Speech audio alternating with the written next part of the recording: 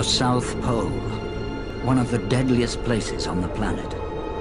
The first explorer only set foot here 100 years ago. The second died in the attempt.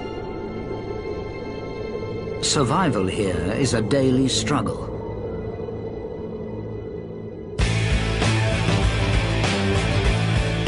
But now a huge structure is rising out of the ice. A science laboratory like no other on Earth. For science, it's going to be absolutely phenomenal. 6 years in the making, we'll follow the last 3 years to the finish. Every year's a battle. It's just a different battle. The builders will face intense cold. Steel seems to suck the temperature right out of you. Exhaustion. And once complete, a thorough inspection. For 10 days, the station will be examined, tested, and scrutinized. This is the week that we truly don't sleep. Because lives depend on this structure surviving the Antarctic winters. I can't compromise, and there's only so much I can compromise. Wow! Failure is not an option for the South Pole Superstation. Let's get fired up, boys!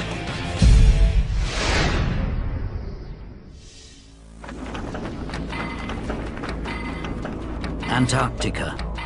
14 million square kilometers of snow and ice. In winter, temperatures drop to minus 75 degrees Celsius and winds reach 200 miles an hour.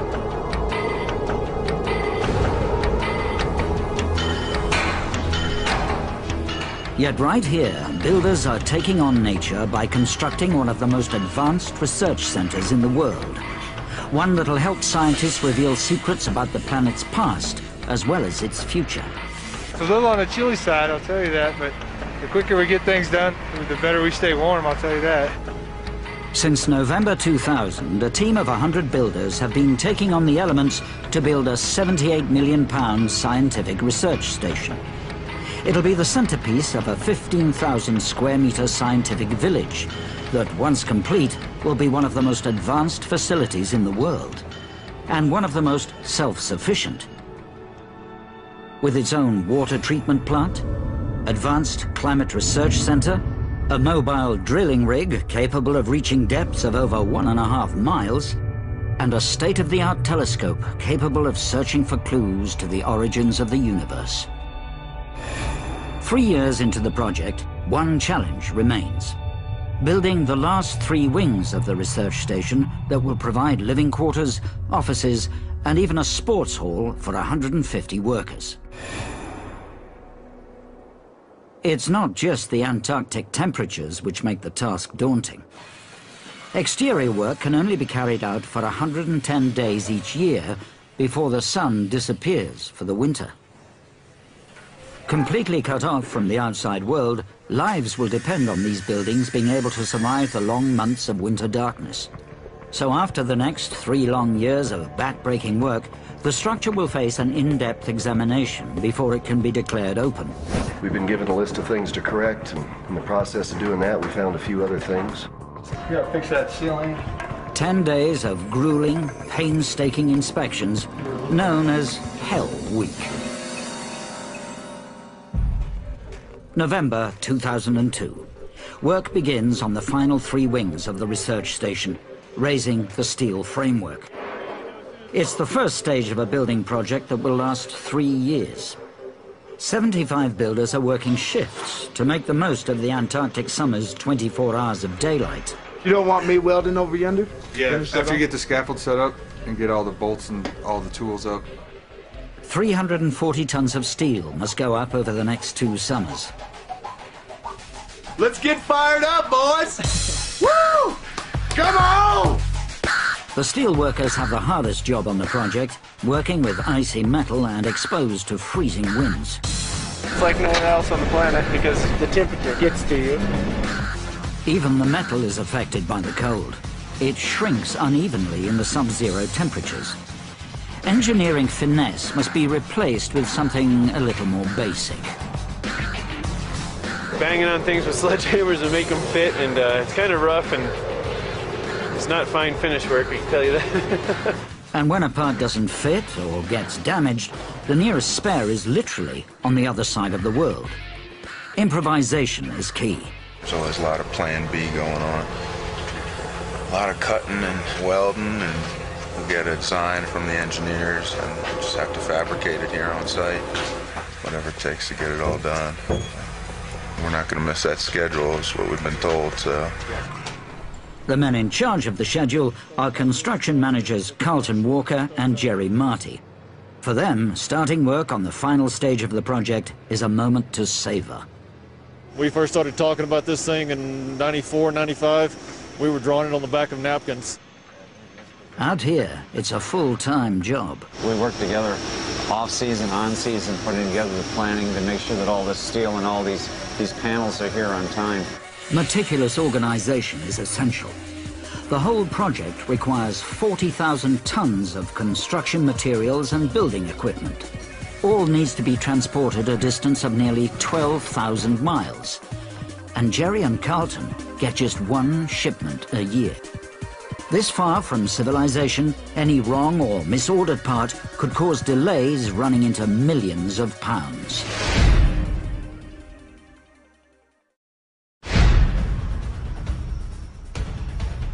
November 2004. The first flight of the season is about to land at the South Pole Station airfield. Each September, a freighter leaves Port Hueneme, California, and heads for Littleton, New Zealand. Once there, an icebreaker clears a channel for the ship to steam onto the largest port in the Antarctic, McMurdo.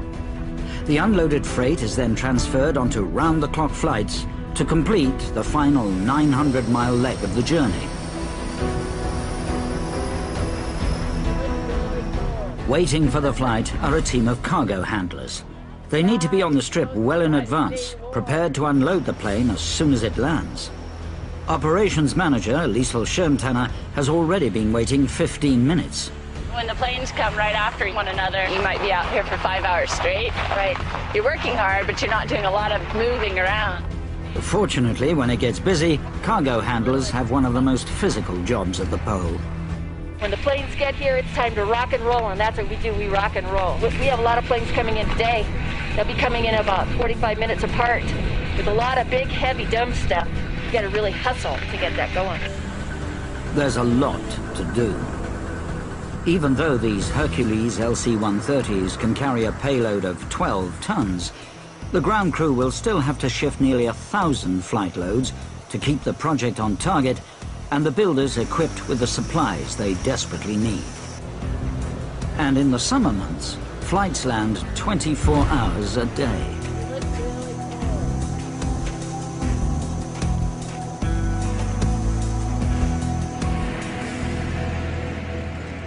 It's just totally cool to hop in a big rig like this and to move around stuff that, 100 people couldn't move by hand.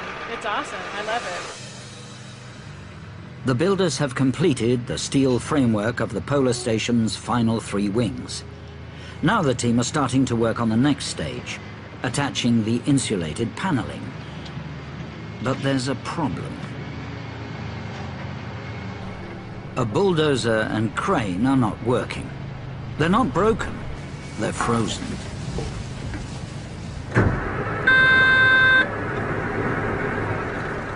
Without a crane, construction can't continue. Yep. Right up.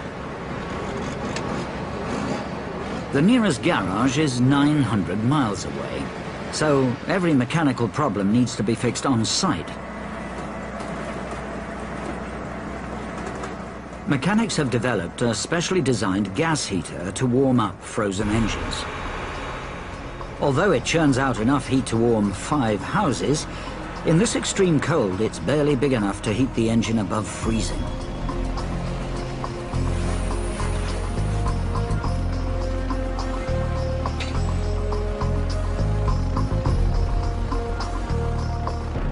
After several hours, the driver attempts to start the engine.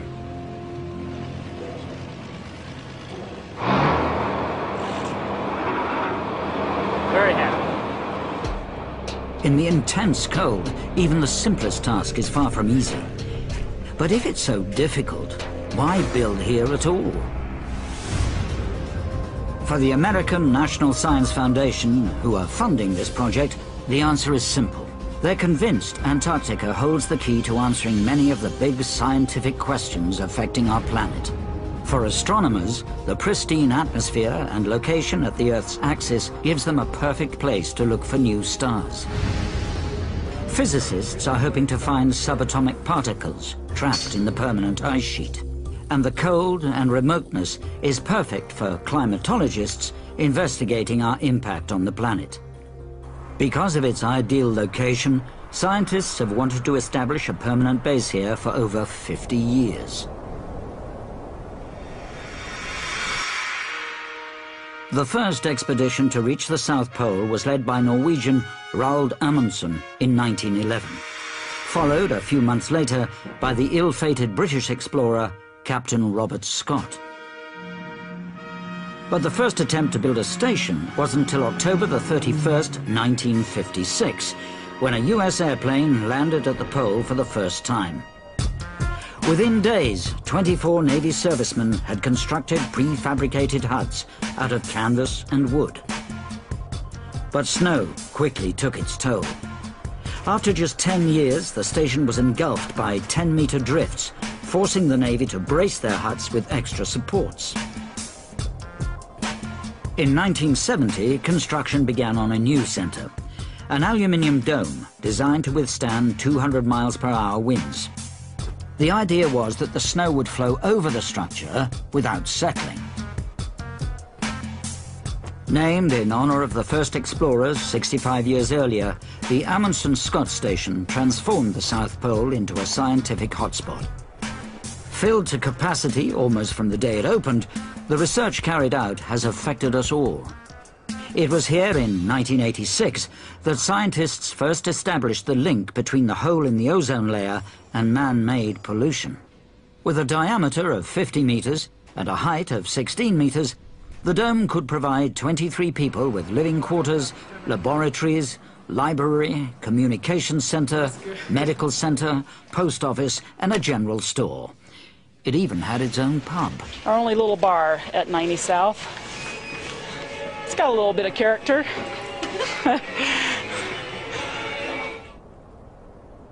But although it looked high-tech, the dome was little more than a glorified tent sheltering prefabricated huts.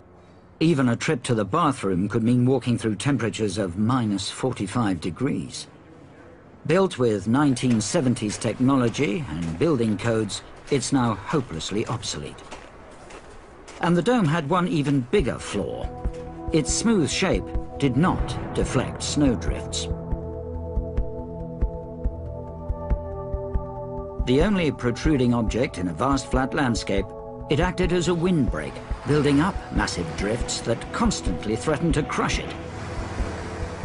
Clearing snow became a never-ending and energy-intensive job, using 60,000 litres of fuel at a cost of £17,000 a year.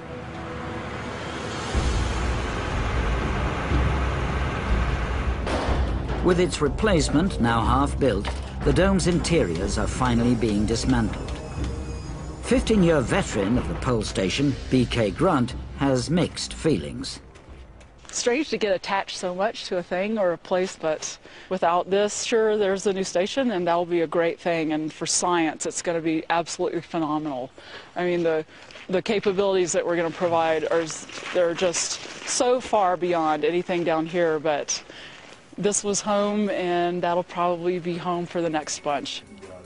The designers of the new center learned much from the failings of the dome, using the latest technology to tame the destructive power of the Antarctic snow. Their plan is to construct a station 8 times as big as the dome, and not on the ground, but in mid-air. The building will sit atop reinforced steel columns almost 4 meters high, allowing the snow to pass freely underneath and preventing drifts from building up and burying the station. The walls themselves are angled. Like aeroplane wings, they will force air passing beneath the station to increase in speed, blowing any settled snow away. And the structure will have another fail-safe mechanism to protect it from the elements. Although the Antarctic receives just 23 centimeters of snow each year, the designers knew that at these temperatures, it will never melt. So when the snow finally does reach the floor line of the new station, the building can be jacked up an additional 4 meters. And not just once, but twice. This innovation will give the new Amundsen Scott South Pole Station a lifespan of 45 years.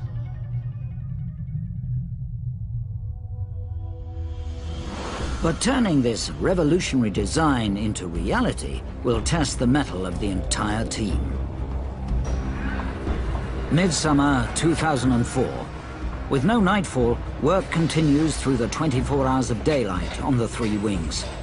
The new center will reduce its energy consumption by using heat-saving materials called SIPs, or structural insulated panels, in its walls, roofs and floors.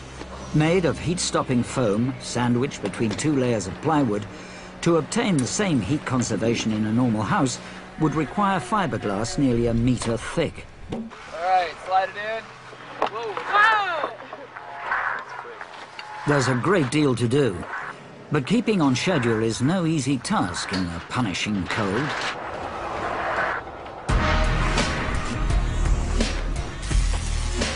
Steel seems to suck the temperature right out of you if you have to sit up there for long times. Stay out here long enough, you get a free Antarctic nose job. Little here, little there. Gone, free of charge. Frostbite is a constant threat for all the workers. Station veterans have found unusual ways to fend off the cold. This is an old Alaska snow machiner's trick for avoiding frostbite, and that's duct tape. So you see people with duct tape from their cheeks across their noses all the way across to the other side. Decided to try it, it works great. But the workers here are a tough breed. So tough, they can forget to come in out of the cold. To avoid frostbite, every 90 minutes they must take a compulsory break. Break time!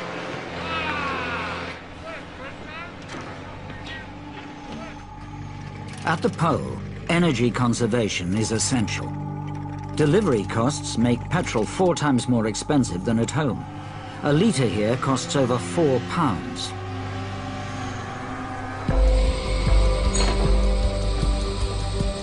So engineers have gone to extraordinary lengths to make sure that energy is squeezed out of every last drop of fuel. The station's power plant is now up and running. With 3 diesel-powered electric generators producing 1,000 kilowatt-hours of electricity, it's the most efficient energy system ever designed for these extreme conditions. The generators don't just produce energy, they also recycle excess heat, pumping it not out of the building, but into a system of sophisticated heat exchangers.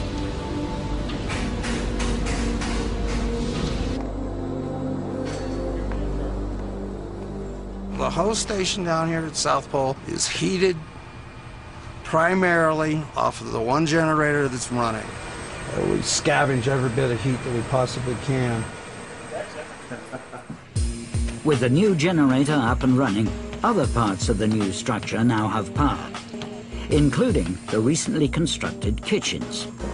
This allows the workers and scientists to properly celebrate the major social event of the year for Americans, Thanksgiving. Thanks, Stephen. Thank you to you too. Thank you very much.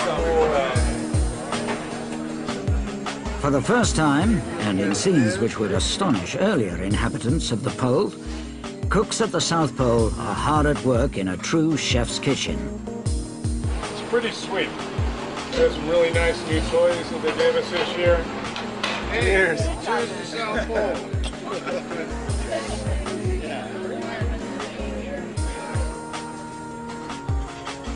Working hard in extreme temperatures, the body uses up huge amounts of energy. These workers eat as much as 5,000 calories a day, nearly 3,000 more than needed in a British climate. We don't hold back on the butter, we don't hold back on the rich food. They like it filling, rich, and comforting. I would say this was better than my mother's turkey, but she would probably kill me. So it's almost as good. For project manager Jerry Marty, it's also a chance to thank his team for their hard work. Happy Thanksgiving, and you're part of history. And to celebrate their many accomplishments. In just 4 years, the team has already completed a new satellite dish, allowing communication with the outside world. They've erected a 7-mile-long antenna to help predict solar storms that could damage our wireless communication systems. But the biggest achievement yet is simply called IceCube. It's a probe scientists have developed that can detect subatomic particles called neutrinos found deep within the 2-mile-thick Antarctic ice. We'll go at probably a rate of about 12 meters an hour, so we should be at 4 to 5 hours at 50 meters. The ideal depth for the probe is over 1.5 miles. Using an ice-melting drill, it can take 48 hours to bore each hole. Once complete, the 5,000 sensors of the IceCube will be lowered deep into ice that froze millions of years ago, trapping neutrinos that could reveal how our planet and the cosmos has evolved. The data will open a window into some of the most perplexing events in our universe's past and future. Exploding stars, gamma-ray bursts, even black holes. Over the next 6 years, 80 holes will be bored over an area of half a square mile. So the rig and metal shelter is designed to move between locations. It's a massive undertaking, costing over £70 million, almost as much as the station itself. For construction manager Jerry Marty, every completed task gets him a little bit closer to the finish line. IceCube, first hole, first string deployed, ASTO telescope removed, traverse equipment being offloaded, sock transition happening in another hour. Not a bad morning today for a Monday. How we doing? It's a good day today, but Jerry now has just 1 season to finish the 3 new wings. They'll need more days like these to beat the freezing weather before they complete the project and face the final hurdle, the inspection team.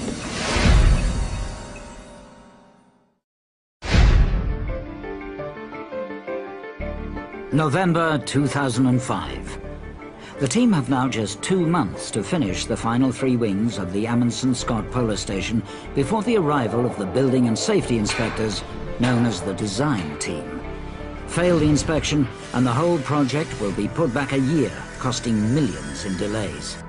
Last summer, the wings were complete enough for work to begin on the interiors during the 8 long months of the Antarctic winter. But there's still a lot to do. Well, that's a tight fit. They now have just 2 months to finish installing over a mile of heating and air conditioning system, put up 10,000 drywall panels, and complete over 60 miles of communication lines that will snake through the walls. Take it apart, move it, put it back together again, right? All of the work is managed by project managers Jerry Marty and Carlton Walker. With time so tight, teams work around the clock. This meeting started at 4:45 in the morning. Did you guys get the plugins moved? Isolated in the middle of 14 square kilometers of ice, Carlton knows that new workers can't simply be brought in if things fall behind.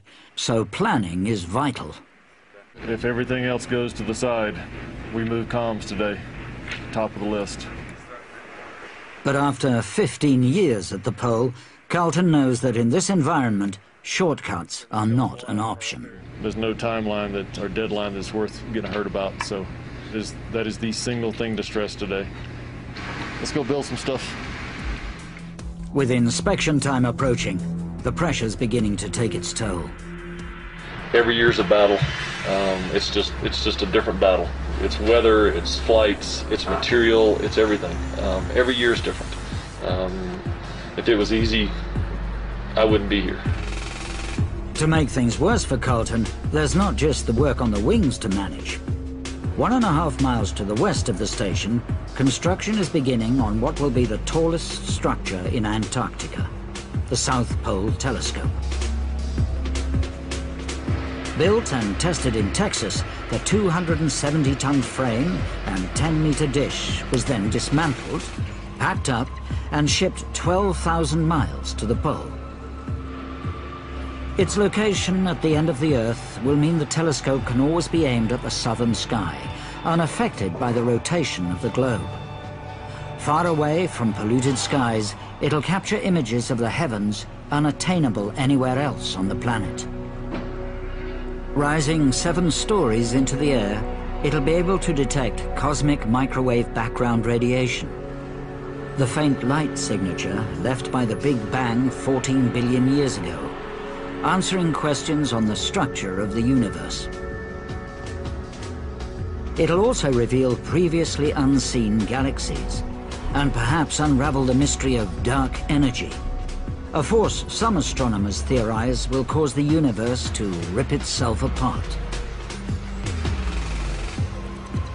One of the most powerful telescopes ever built, it will literally be able to glimpse both the birth of the universe and its ultimate demise. Back at the main site, the team have more earthly concerns. It's December 2005. And the final construction on the new wings is underway. Carpenters are covering the station in special plastic sheeting to create an extra seal between the heated interiors and the Antarctic temperatures. But even this straightforward task is complicated by the extreme cold. The staplers are too cold to work. Staplers just keep seeming to freeze up with the temperature. There might be a little grease in there, so we're heating them up because they're slowing us down a bit. It's just 2 weeks before the inspection team arrives. But it's also midsummer, and in the Antarctic, that means Christmas. To celebrate, the station's crew head outside for an annual race around the world. No pushing, no shoving, no tripping.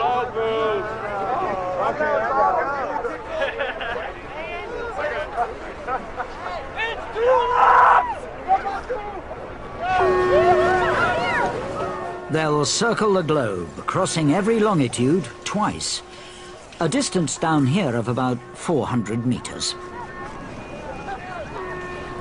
It's the last chance for the team to relax before the inspection team arrives. And by then, everything must be in complete working order.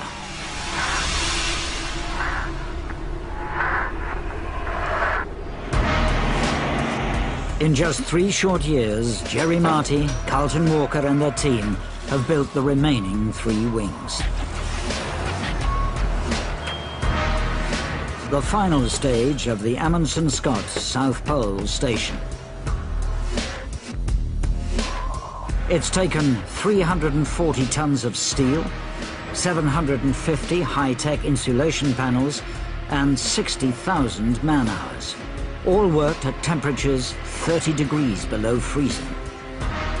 Now they have to face their toughest challenge yet. A plane is on its way to the station. On board are the building inspectors, known as the design team, led by Sandy Singer. They're coming for one reason, and one reason only: to inspect every detail of every job carried out on the new 3 wings. At the South Pole, Jerry Marty is coordinating a last-ditch review to make sure no regulations have been overlooked. The inspection team will stay for 10 days. 10 days that will push everybody to the limit. 10 days known as Hell Week.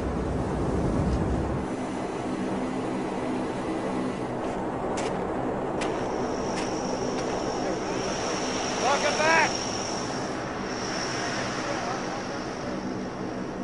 The pleasantries are over. This is the week that we truly don't sleep. There's anxiety, there's tension, there's some stress levels that are definitely visible here this week. There's always pressure, there's always, you know, what they want to see, what's done, on and on and on. Jerry and the team know what they're up against. Every occupied portion of the station has already had its hell week. But now it's the final hurdle, the last 3 wings. If they fail, the project will be delayed by up to a year at a cost of millions of pounds. The inspectors fan out. Working round the clock, they look for fire and safety violations, electrical code compliance, structural integrity, mechanical problems, even aesthetic issues. They'll go through it with a fine-tooth comb. They'll look at every single item on the drawings. It's 2 days into Hell Week. The inspectors, known as the design team, present their initial findings. Sandy Singer chairs the meeting. I'm responsible for all decision-making leading up to and granting conditional and final occupancy of government facilities in Antarctica. There's immediate bad news. The design team have already found 75 faults. Well, as of compiling this document, 75 total items on the list to date, broken out by these major subsystems. One takes the builders completely by surprise. To move supplies into one wing, the team had built a temporary snow ramp, just meant to last the winter. But the design team doesn't see this as sufficient.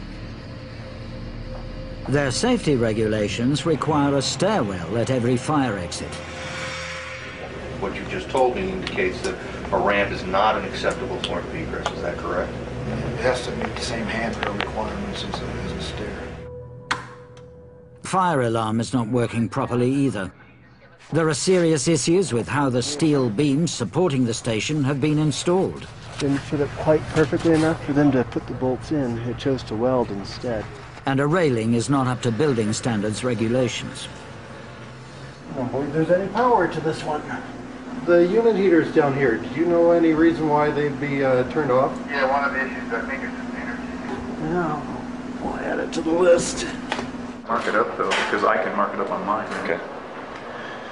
Even electrical and mechanical systems are turning up huge problems. Lots of issues? And basically called to be glued on the wall. Yeah. So Hell Week is taking its toll. I would say maybe not all. Gotta work on quality. No You question. just gotta do it. And not only that, but the architectural finishes this time have dropped, so we haven't really seen a gain.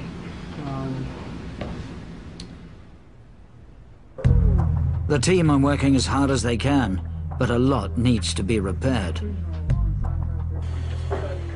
Re-chisel, re-screw that in, put the locker over in one. The faults would be considered minor on a major construction site anywhere else in the world, but this is the South Pole. And Sandy Singer won't open the station unless they're fixed. She knows that if an emergency arises here, rescue can be literally months away. Obviously, we're running out of time. We've got about 3 days left. Friday is the day that we want to get conditional occupancy.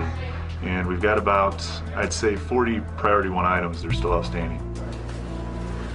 The inspection is even more stressful than the team feared. It's going to go right down to the last day.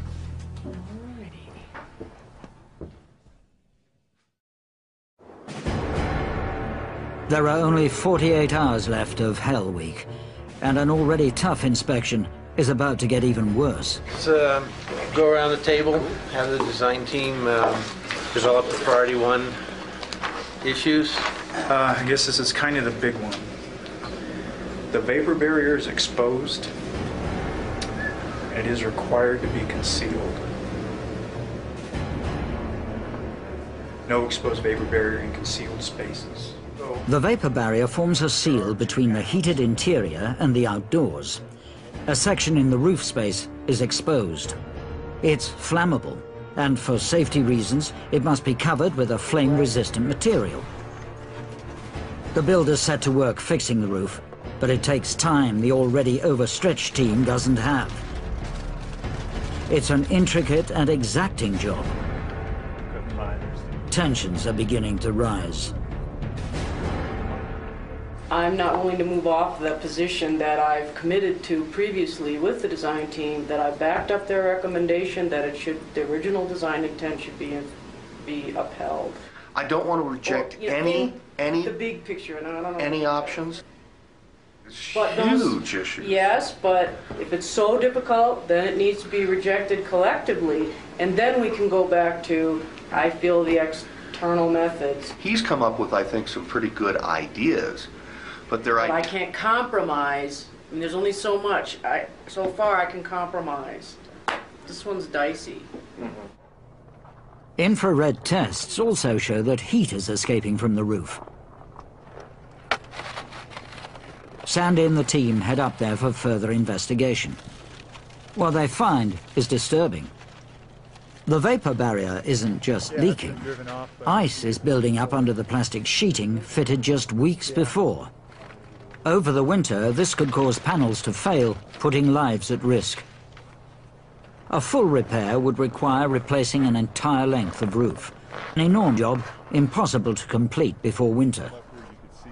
Well, I know that resources in the next few weeks are definitely already overcommitted, but we do have to find room somewhere in that. The teams reach a compromise. They agree the problem is serious, but not life-threatening. This is one repair that can wait until next season. But throughout the day, the design team find more and more life-threatening faults known as priority ones. With just 24 hours to go, the situation looks bleak. Okay, here we are. It's the night before.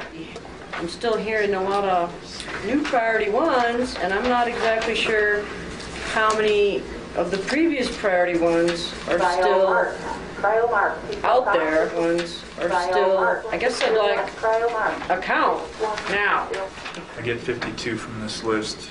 With 52 priority one failures, for the construction to stand any chance of success, the team must work round the clock. Good luck. I sincerely mean that. So let's see where we're at tomorrow. For the first time in 6 years, the construction team look like they'll fail Hell Week.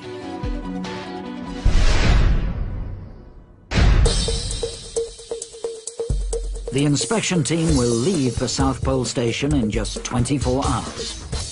If they don't grant approval, the 3 new wings can't be used for a whole year.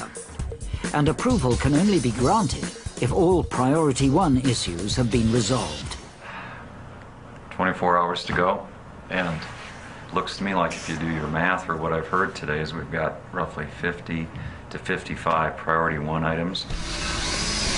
Some of them are fairly labor intensive. Some are going to require materials on site that we're going to have to continue to find and fabricate. The effort tonight is going to be a long one. We've been given a list of things to correct, and in the process of doing that, we found a few other things. So, yeah, it's a pretty good couple of pages. Yeah, fix that ceiling.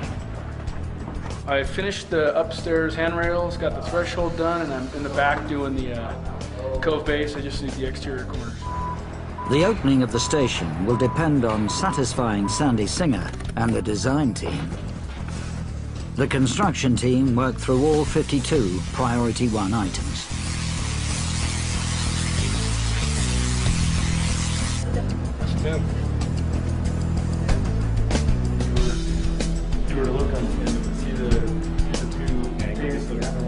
They build a complete fire exit entirely from scratch to replace the snow ramp.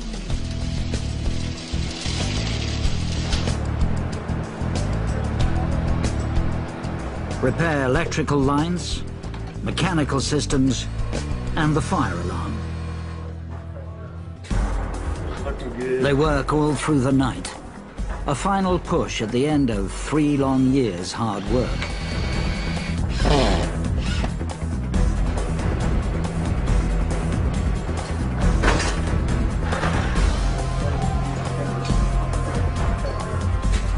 It all comes down to the final meeting.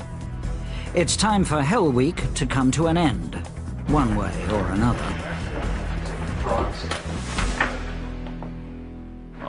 At this point, I guess I'd like to go around the table to the members of the design team. A single Priority 1 failure will mean the 3 new wings can't be occupied, and the station will not be complete for another year. And cut to make it either shorter or longer. The design team. Tim, give us a status on your Priority 1 items. Okay, all of my Priority 1 items have been satisfied. Well, it's truly amazing. I accept on behalf of the National Science Foundation and the Office of Polar Programs. It seems the last all-nighter has paid off. So, conditional occupancy is hereby granted. Congratulations. The Amundsen Scott South Pole Station is now open for business. All right, so let's make it official, and I can declare that Hell Week is over.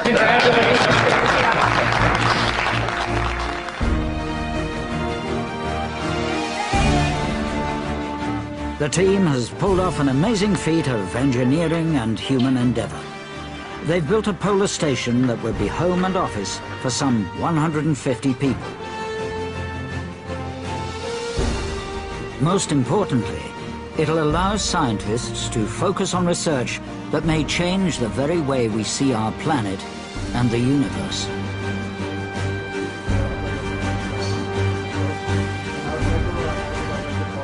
For the team, it's an incredible achievement. And for project managers Jerry Marty and Carlton Walker, it's the culmination of nearly a decade's work. To be part of that team is something that, for me personally, it's completing the loop on a chapter of my life that's been a dream and a goal forever and ever. The waste battery. Okay, good on you. Smile! For the last 8 years, we fought it every year to get to this point, and we did, so we're there. The Amundsen Scott South Pole Station completes a dream begun more than a century ago. The first explorers could never have imagined the scene here today. A landscape dominated by a building that has pushed engineering and technology to the absolute limit. It's a stunning achievement, and a landmark that will help push the boundaries of science for decades to come. Tonight we're following 2 men who have relationships with their cars. Yes, you did hear right. We find out the whys and the wherefores and a whole lot more in Strange Love, My Car Is My Lover, tonight at 10.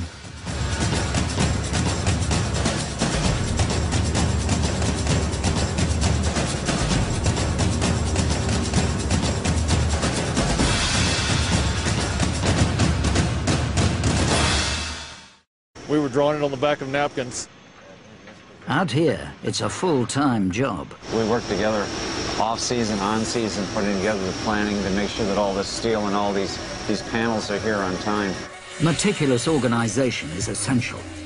The whole project requires 40,000 tons of construction materials and building equipment. All needs to be transported a distance of nearly 12,000 miles. And Jerry and Carlton get just 1 shipment a year. This far from civilization, any wrong or misordered part could cause delays running into millions of pounds.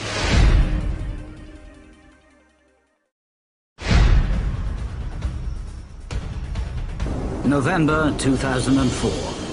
The first flight of the season is about to land at the South Pole Station airfield.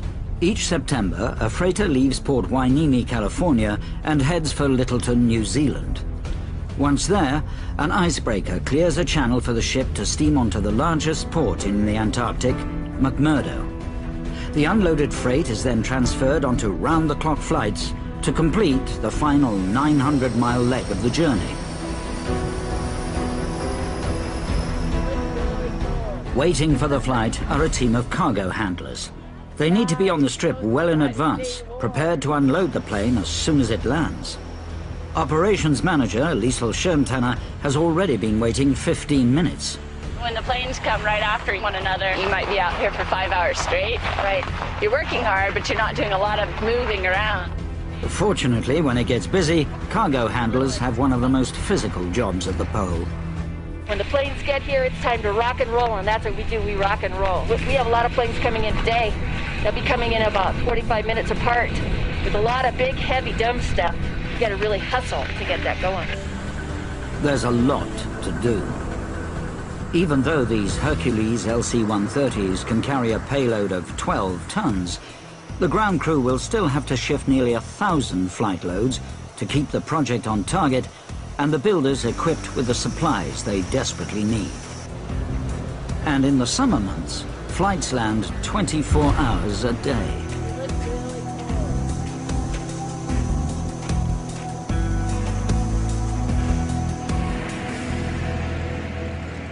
It's just totally cool to hop in a big rig like this and to move around stuff that, 100 people couldn't move by hand. It's awesome. I love it. The builders have completed the steel framework of the Polar Station's final 3 wings. Now the team are starting to work on the next stage, attaching the insulated paneling. But there's a problem. A bulldozer and crane are not working. They're not broken, they're frozen.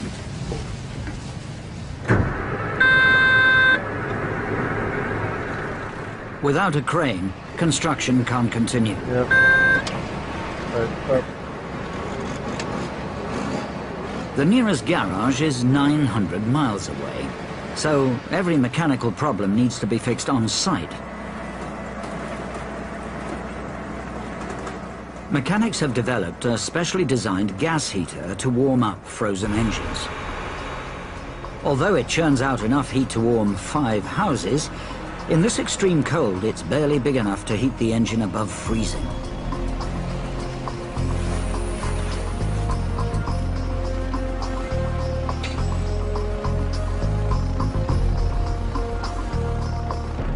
After several hours, the driver attempts to start the engine.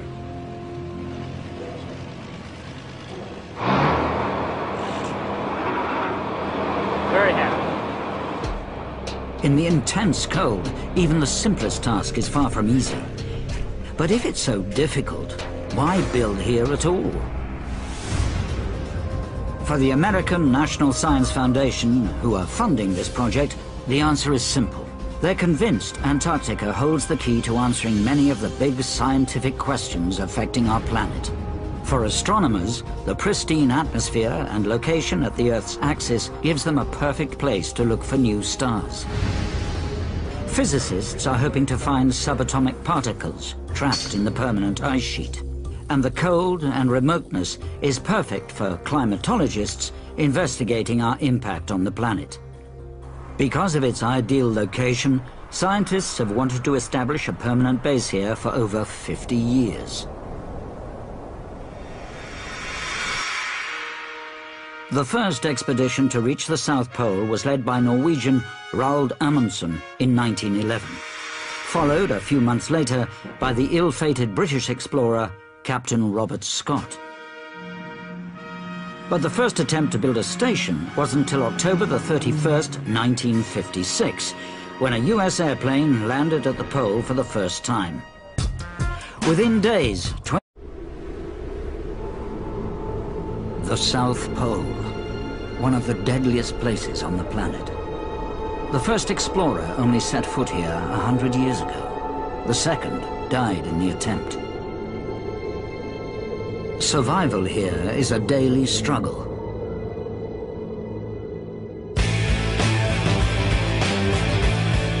But now a huge structure is rising out of the ice.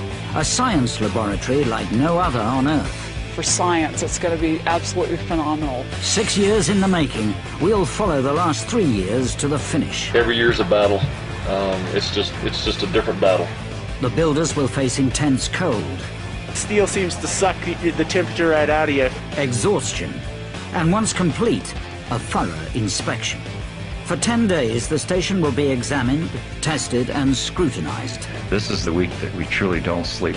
Because lives depend on this structure surviving the Antarctic winters. I can't compromise, and there's only so much I can compromise. Wow! Failure is not an option for the South Pole Superstation. Let's get fired up, boys!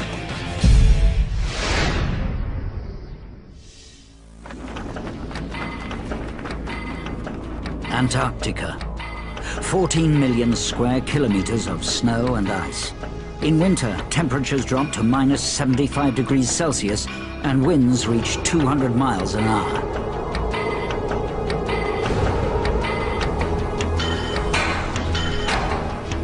Yet right here, builders are taking on nature by constructing one of the most advanced research centers in the world. One that'll help scientists reveal secrets about the planet's past, as well as its future. It's a little on the chilly side, I'll tell you that, but the quicker we get things done, the better we stay warm, I'll tell you that. Since November 2000, a team of 100 builders have been taking on the elements to build a £78 million scientific research station. It'll be the centerpiece of a 15,000 square meter scientific village that, once complete, will be one of the most advanced facilities in the world, and one of the most self-sufficient. With its own water treatment plant, advanced climate research center, a mobile drilling rig capable of reaching depths of over 1.5 miles, and a state-of-the-art telescope capable of searching for clues to the origins of the universe. 3 years into the project, one challenge remains: building the last 3 wings of the research station that will provide living quarters, offices, and even a sports hall for 150 workers. It's not just the Antarctic temperatures which make the task daunting. Exterior work can only be carried out for 110 days each year before the sun disappears for the winter. Completely cut off from the outside world, lives will depend on these buildings being able to survive the long months of winter darkness. So after the next 3 long years of back-breaking work, the structure will face an in-depth examination before it can be declared open. We've been given a list of things to correct, and in the process of doing that, we found a few other things. You gotta fix that ceiling. 10 days of grueling, painstaking inspections, known as Hell Week. November 2002. Work begins on the final 3 wings of the research station, raising the steel framework. It's the first stage of a building project that will last 3 years. 75 builders are working shifts to make the most of the Antarctic summer's 24 hours of daylight. You don't want me welding over yonder? Yeah, after you get the scaffold set up and get all the bolts and all the tools up. 340 tons of steel must go up over the next 2 summers. Let's get fired up, boys! Woo! Come on! The steel workers have the hardest job on the project, working with icy metal and exposed to freezing winds. It's like nowhere else on the planet because the temperature gets to you. Even the metal is affected by the cold. It shrinks unevenly in the sub-zero temperatures. Engineering finesse must be replaced with something a little more basic. Banging on things with sledgehammers and make them fit, and it's kind of rough, and it's not fine finish work, I can tell you that. And when a part doesn't fit or gets damaged, the nearest spare is literally on the other side of the world. Improvisation is key. There's always a lot of plan B going on. A lot of cutting and welding, and we'll get a design from the engineers, and we just have to fabricate it here on site. Whatever it takes to get it all done. We're not going to miss that schedule, is what we've been told, so. The men in charge of the schedule are construction managers Carlton Walker and Jerry Marty. For them, starting work on the final stage of the project is a moment to savor. We first started talking about this thing in 94, 95. 24 Navy servicemen had constructed prefabricated huts out of canvas and wood. But snow quickly took its toll. After just 10 years, the station was engulfed by 10-meter drifts, forcing the Navy to brace their huts with extra supports. In 1970, construction began on a new center, an aluminium dome designed to withstand 200 miles per hour winds. The idea was that the snow would flow over the structure without settling. Named in honor of the first explorers 65 years earlier, the Amundsen Scott Station transformed the South Pole into a scientific hotspot. Filled to capacity almost from the day it opened, the research carried out has affected us all. It was here in 1986 that scientists first established the link between the hole in the ozone layer and man-made pollution. With a diameter of 50 meters and a height of 16 meters, the dome could provide 23 people with living quarters, laboratories, library, communication center, medical center, post office, and a general store. It even had its own pub. Our only little bar at 90 South. It's got a little bit of character.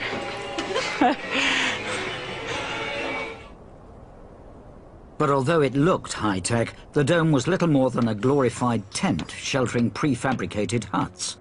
Even a trip to the bathroom could mean walking through temperatures of minus 45 degrees. Built with 1970s technology and building codes, it's now hopelessly obsolete. And the dome had one even bigger flaw. Its smooth shape did not deflect snowdrifts. The only protruding object in a vast flat landscape, it acted as a windbreak, building up massive drifts that constantly threatened to crush it. Clearing snow became a never-ending and energy-intensive job, using 60,000 litres of fuel at a cost of £17,000 a year.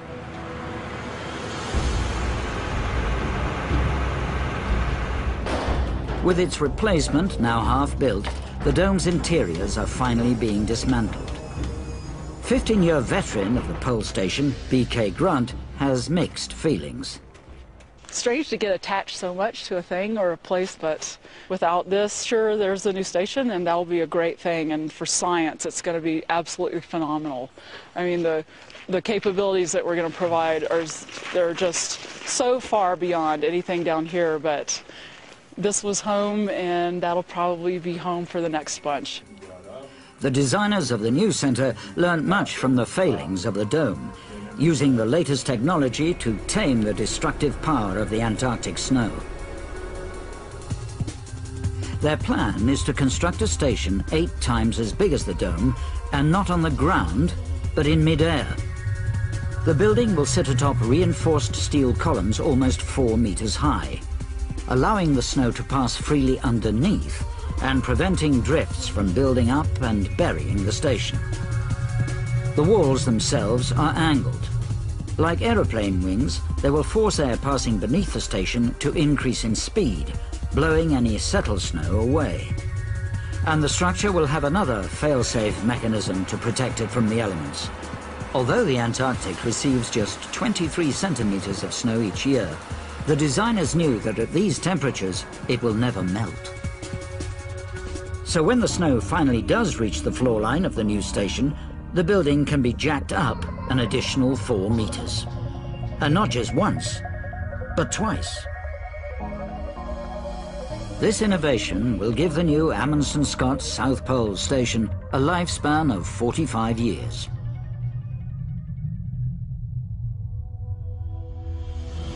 But turning this revolutionary design into reality will test the mettle of the entire team.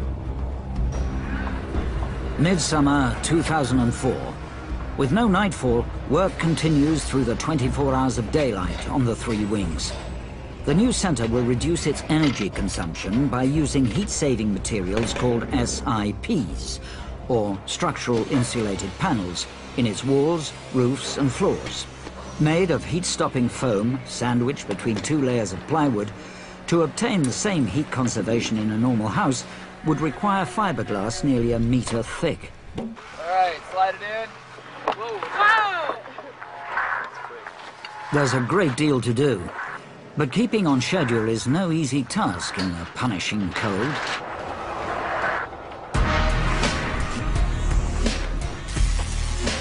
Steel seems to suck the temperature right out of you if you have to sit up there for long times.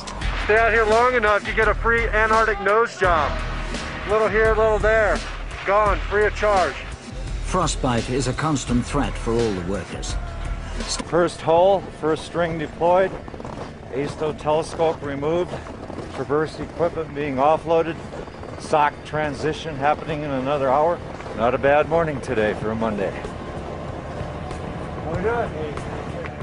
It's a good day today. But Jerry now has just one season to finish the 3 new wings. They'll need more days like these to beat the freezing weather before they complete the project and face the final hurdle, the inspection team.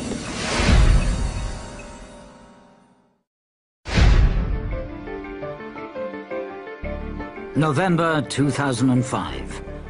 The team have now just 2 months to finish the final 3 wings of the Amundsen-Scott Polar Station before the arrival of the building and safety inspectors known as the design team. Fail the inspection and the whole project will be put back a year, costing millions in delays. Last summer, the wings were complete enough for work to begin on the interiors during the 8 long months of the Antarctic winter. But there's still a lot to do. Well, that's a tight fit. They now have just 2 months to finish installing over a mile of heating and air conditioning system, put up 10,000 drywall panels, and complete over 60 miles of communication lines that will snake through the walls. Take it apart, move it, put it back together again, right? All of the work is managed by project managers Jerry Marty and Carlton Walker. With time so tight, teams work around the clock. This meeting started at 4:45 in the morning. Did you guys get the plugins moved? Isolated in the middle of 14 square kilometers of ice, Carlton knows that new workers can't simply be brought in if things fall behind. So planning is vital. If everything else goes to the side, we move comms today. Top of the list. But after 15 years at the pole, Carlton knows that in this environment, shortcuts are not an option. There's no timeline or deadline that's worth getting hurt about, so that is the single thing to stress today. Let's go build some stuff. With inspection time approaching, the pressure's beginning to take its toll. Every year's a battle. It's just a different battle. It's weather, it's flights, it's material, it's everything. Every year's different. If it was easy, I wouldn't be here. To make things worse for Carlton, there's not just the work on the wings to manage. 1.5 miles to the west of the station, construction is beginning on what will be the tallest structure in Antarctica, the South Pole Telescope. Built and tested in Texas, the 270-ton frame and 10-meter dish was then dismantled, packed up, and shipped 12,000 miles to the pole. Its location at the end of the Earth will mean the telescope can always be aimed at the southern sky, unaffected by the rotation of the globe. Far away from polluted skies, it'll capture images of the heavens unattainable anywhere else on the planet. Rising 7 stories into the air, it'll be able to detect cosmic microwave background radiation, the faint light signature left by the Big Bang 14 billion years ago, answering questions on the structure of the universe. It'll also reveal previously unseen galaxies, and perhaps unravel the mystery of dark energy, a force some astronomers theorize will cause the universe to rip itself apart. One of the most powerful telescopes ever built, it will literally be able to glimpse both the birth of the universe and its ultimate demise. Back at the main site, the team have more earthly concerns. It's December 2005, and the final construction on the new wings is underway. Carpenters are covering the station in special plastic sheeting to create an extra seal between the heated interiors and the Antarctic temperatures. But even this straightforward task is complicated by the extreme cold. The staplers are too cold to work. Staplers just keep seeming to freeze up with the temperature. There might be a little grease in there, so we're heating them up because they're slowing us down a bit. It's just 2 weeks before the inspection team arrives. But it's also midsummer, and in the Antarctic, that means Christmas. To celebrate, the station's crew head outside for an annual race around the world. No pushing, no shoving, no tripping.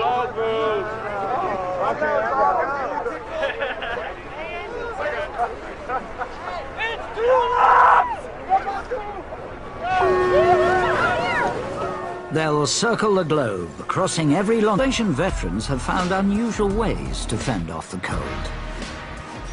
This is an old Alaska snow machiner's trick for avoiding frostbite, and that's duct tape. So you see people with duct tape from their cheeks across their noses all the way across to the other side. Decided to try it, it works great. But the workers here are a tough breed. So tough, they can forget to come in out of the cold. To avoid frostbite, every 90 minutes they must take a compulsory break. Break time!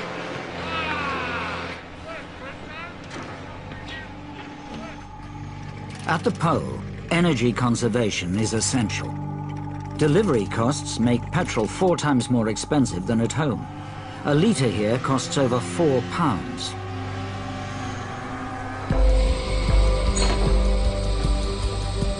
So engineers have gone to extraordinary lengths to make sure that energy is squeezed out of every last drop of fuel. The station's power plant is now up and running. With 3 diesel-powered electric generators producing 1,000 kilowatt-hours of electricity, it's the most efficient energy system ever designed for these extreme conditions. The generators don't just produce energy, they also recycle excess heat, pumping it not out of the building, but into a system of sophisticated heat exchangers.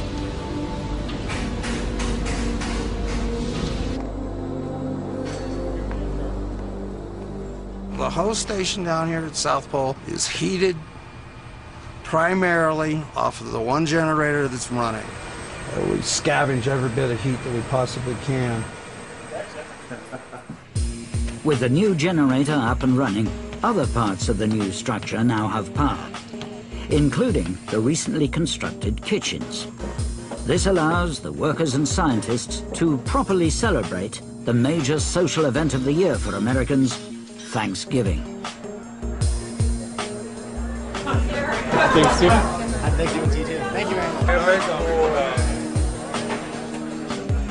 For the first time, and in scenes which would astonish earlier inhabitants of the pole, cooks at the South Pole are hard at work in a true chef's kitchen. It's pretty sweet. There's some really nice new toys that they gave us this year. Cheers. Cheers to South Pole.